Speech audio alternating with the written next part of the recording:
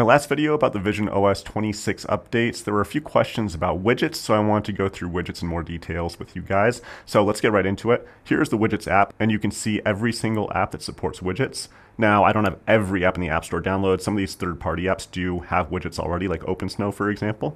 Any of these widgets, you can choose one, and there's different formats, different sizes you can pick from. I have put some kind of version of all of these widgets on my wall, so let's take a look around. Here's the clock. We got my calendar right here. We have weather, and then also stocks.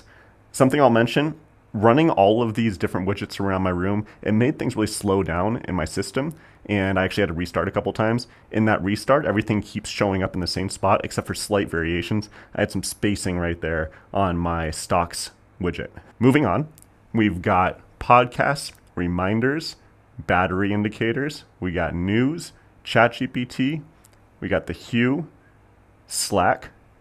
One of my favorites right here, we have a panorama photo from the Photos app. And as I move around, I can see like a window into this photo. I can get really close and actually look around, and it really looks like a window. It's a little jittery as I move back and forth like that.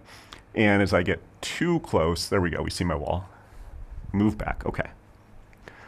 Now we have Reddit, Notes, OpenSnow, which is kind of a snow tracker for the ski season, and then of course music.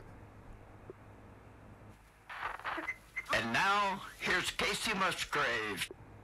And there we go. Those are all of the widgets available, at least that I've seen so far. Let me know if you guys have questions.